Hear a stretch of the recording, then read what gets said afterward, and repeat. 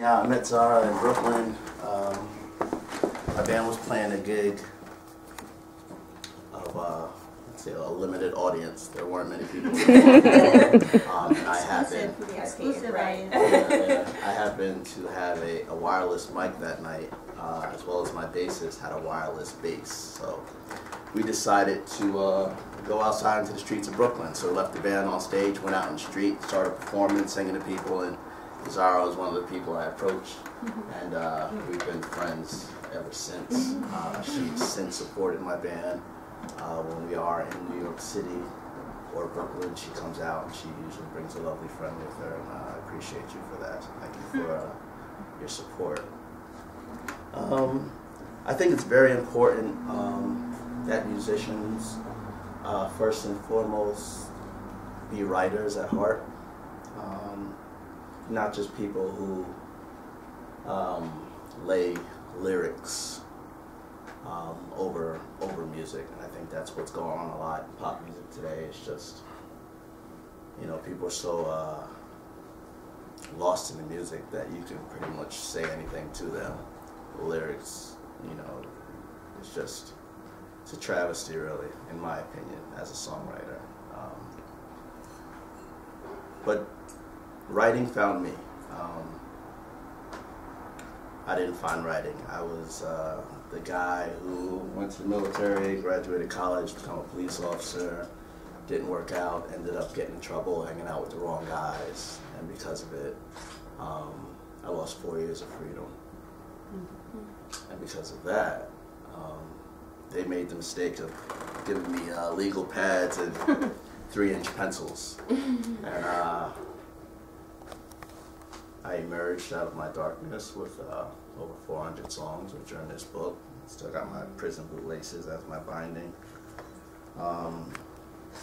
This is my life right now. Like, this is my fictional writing. Like, what's more fiction than being in a 12-by-6 room and being able to come up with 400 and some odd stories.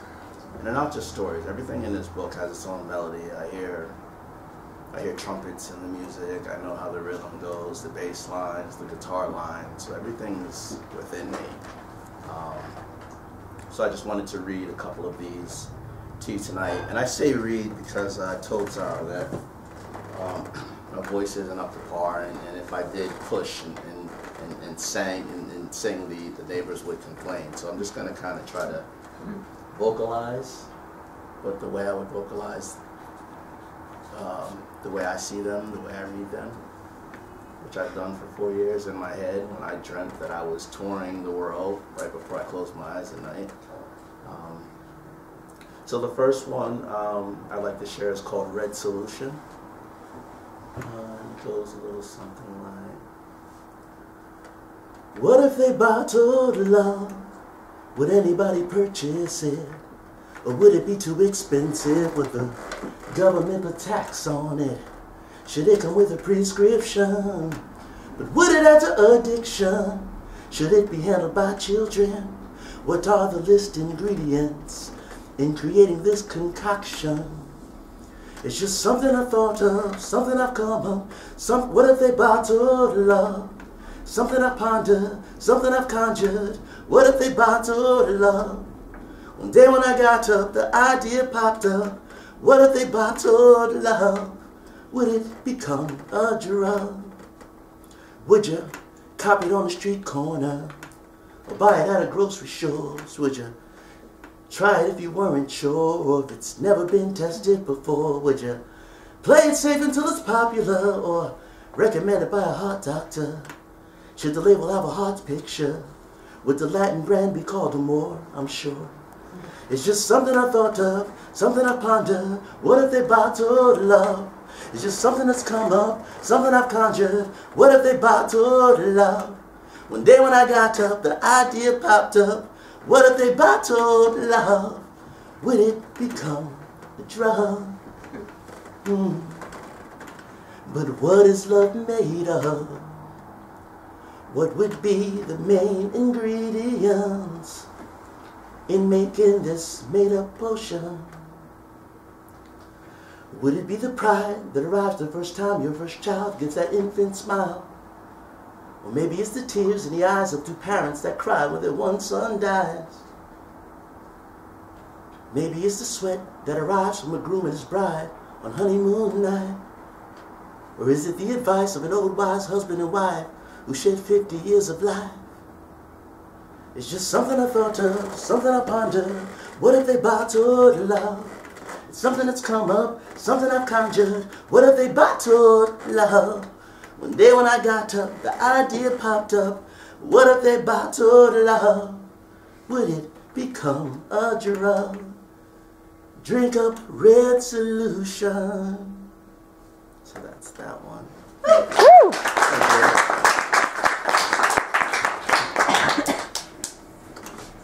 This is so alien to me. I'm usually jumping around, jumping on whatever I can jump on, wearing half the clothing, but this is a little weird. So, but I'm reading.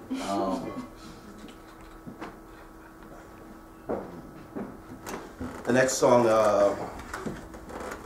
is another fictional piece that I wrote called "Unstoppable."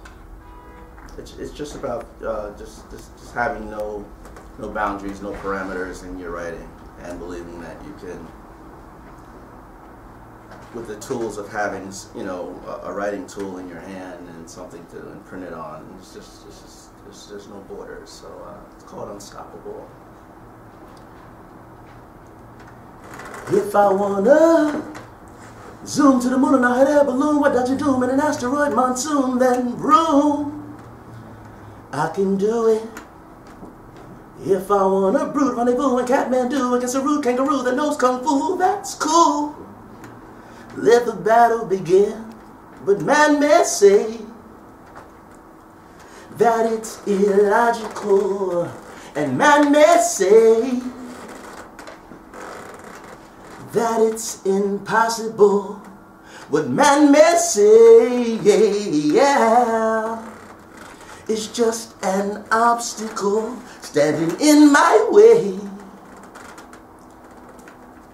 But I'm unstoppable.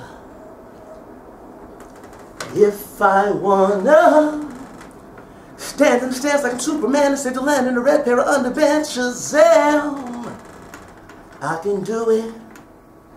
If I wanna formulate a plan with Gil again to make a glass bottom raft that sticks and sand, we can get off this island. But man may say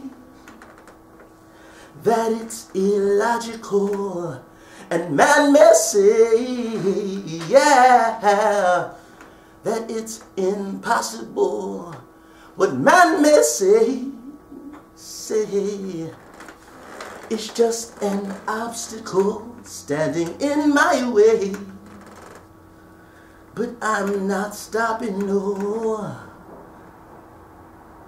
because with a pencil and a pad, I can lift lands. I can move mountains with just one hand. With the will to ride, I can take flight into the sky with wings made of kites.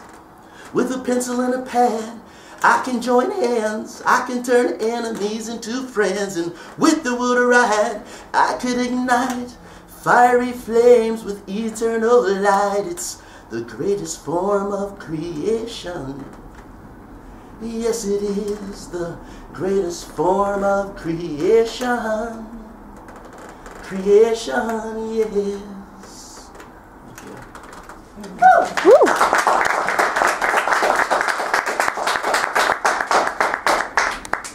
Thank you very much. And I have one more. It's called Choose Choose. A crazy person's motive, or loco's motive if you speak Spanish. So it basically, it's you ever been on a train and had someone tell you their life story? But it happens, it can't happen. And this is my interpretation of two scenarios that go as such. She says, I'm ready to leave, my honey teddy. has become a grizzly man I can't bear. His wear and tear. If he says he loves me, then how come he hits me? Maybe he'll change or stay irate. Maybe I'll stay or run away. I say, lady, complain all that you made. Seems you made up your brain. Well, it don't work that way.